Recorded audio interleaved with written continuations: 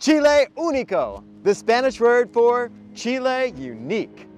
Let's go talk about what's unique about Chile today.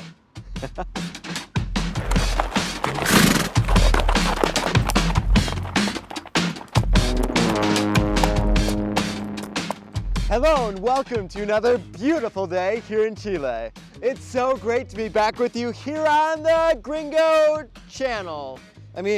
My YouTube channel, where we get to do whatever we want to do, because that's fun, right? A couple of weeks ago, we were talking about my friend who walked around with a stick to find water. We've talked about the bread of Chile. We've talked about some foods and culture, and really the theme is things that are completely unique to Chile. So today we're going to be talking about another thing that at least I think is completely unique to Chile. And you have to practice speaking their language. So we're going to practice that today. And today, remember to like, subscribe, and hit that little bell button before we start. But let me teach you our first word today in the language that we're going to be talking today from the people that I want to be. Here we go. You ready for your first word? This is hello in HUASO.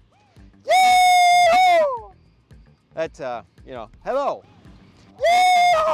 in HUASO. So you've just learned your first word in the language that we're going to be talking about today. We're talking about HUASOs. And HUASOs are so unique to Chile, I think, because in the United States, I rarely see somebody riding a horse down the road. But if you're to go outside of the city, and I hope you're not watching from boring Santiago, but if you were to leave Santiago and experience what I think is the real Chile, and that's the campo life, you go outside of Linares, where I'm at right now, and I bet you could drive for 20 minutes and you would find a HUASO.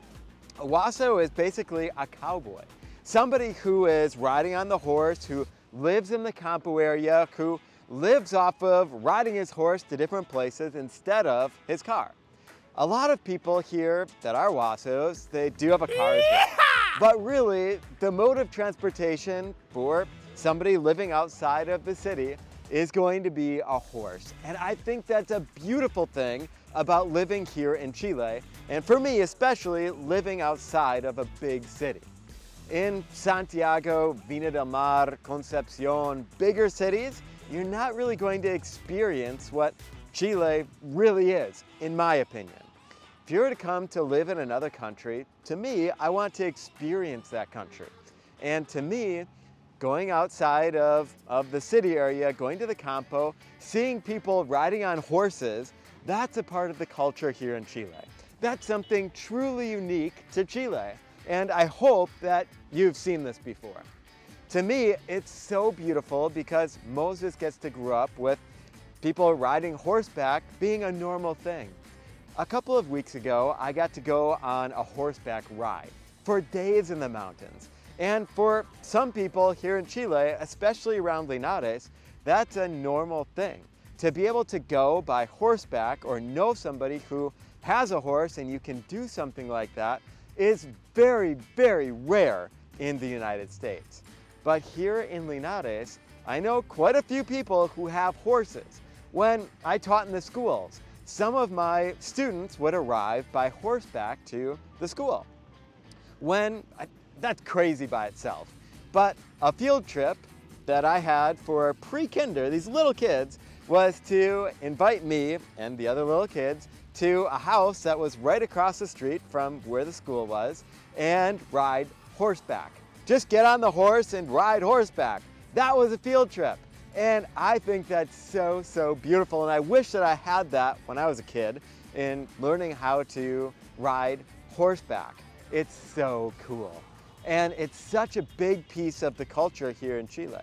Like I said, some of my kids would arrive to the school, in the campo of course, by horseback. That's so amazing and something that's truly unique, I think, to Chile. And I think that for me, if you live in Santiago, if you live in a big city, that maybe you don't like this at all, that's why you're in a big city, that's fine. But for me, I think that's something that That's why I'm here, is to experience the culture, to see this, and not only just to see it and wave and kind of take pictures and things like that as you go by, but also to actually experience, to talk with them. And typically they'll invite me to try and ride the horse, or they'll invite me to delicious homemade pan amasado, which is amazing. So good, with some freshly made mantequilla butter. There's nothing that gets any better than that. It's so good. And the experiences, the simple life, I love that. If you've been following me for a while, you understand that my channel is all about bringing to life some of the simple things, some of the things that maybe we take for granted here in Chile, because I think that there's something truly unique and beautiful about Chile. So this one right here, today's topic is the cowboy. I think it's something truly unique, truly special, but especially during one time of the year.